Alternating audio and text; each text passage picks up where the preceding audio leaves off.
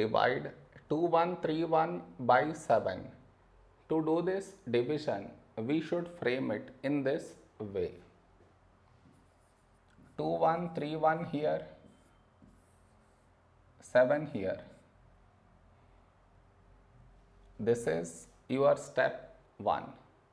Next, here we have 2, here 7. 2 is smaller than 7, so we should take two numbers 21. When do we get 21 in 7 table? 7 3s 21. Now we should subtract. We get 0. After this, bring down the beside number. So 3 down. Here we have 3, here 7. 3 is smaller than 7. So we should bring down the second number. And the rule to bring down second number is put 0 here, then only we can bring down this number.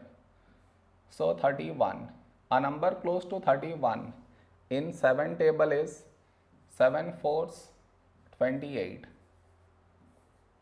Now we subtract. We get 3. No more numbers to bring it down. So we stop here. This is our remainder. This is our quotient.